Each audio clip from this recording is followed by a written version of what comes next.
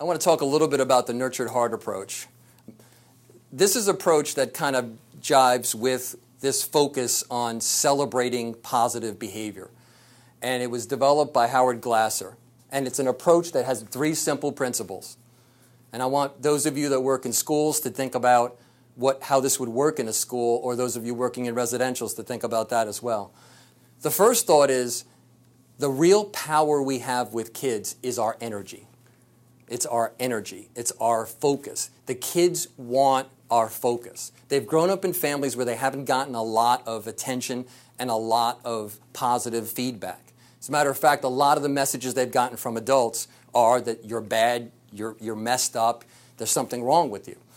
So the power we have is not punishment, but the power we have is to give relationship, to give energy to behavior. But I ask in all the schools and residentials I go in, if we were to count up how many times you make statements to kids, and if you make 100 statements a day, of those 100 statements, what percentage of them are statements about something great the kid is doing, and what percentage of them are statements about something that could you cut it out, could you please behave, could you stop talking, stop touching?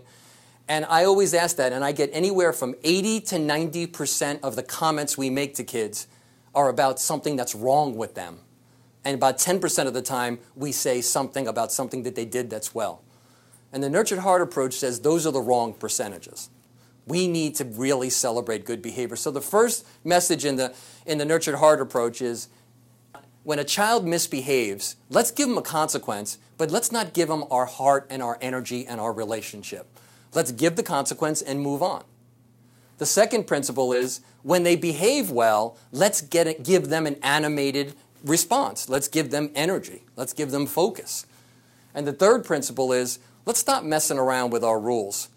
Rules are rules, and give the consequence no big fanfare. I'll tell you really quickly, when I was working in a group home, I ran a group, and we had 8 kids in the group, and they were wild. I had this acting out all over the place, and I decided a brilliant idea.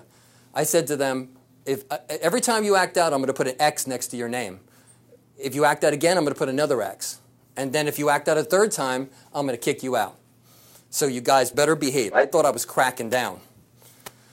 Anybody want to guess at the end of group how many X's were on my sheet?